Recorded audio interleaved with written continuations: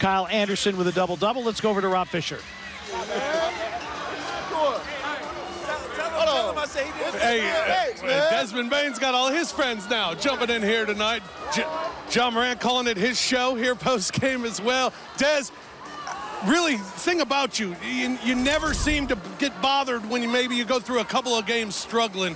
You just keep coming out and you keep on shooting. Does it even cross your mind when things aren't going your way? I mean, you know, with great teammates like this guy to help, you know, pick me up when things ain't going my way, you know, keeps me confident throughout the season. You know, I put the work in, so, you know, it's going to be ups and downs. I tell this dude all the time, peaks and valleys. Oh, peaks and valleys. Me every day, and peaks I need and that. valleys. You know what I'm saying? It's part of the season, so stay with it, and, you know, I'm glad we were able to get the win tonight. While you guys continue to play good basketball, what's been constant night in and night out for you guys? Togetherness. I mean, from top to bottom, I think we've been together. You know, and that wins you a lot of games in this league. You know, we play every other night, you know, sometimes back-to-back nights. So, you know, a team that's not together, it really shows on the court. But, you know, we can win pretty, we can win ugly, win on the road, win at home. You know, it's a sign of a great team.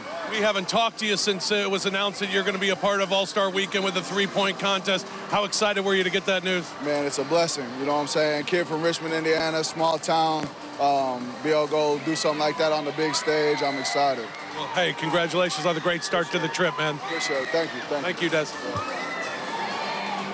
Desmond Bane with 22, 3 triples, his 30th game this season with 3 or more three-point makes, and coming up big in the fourth quarter.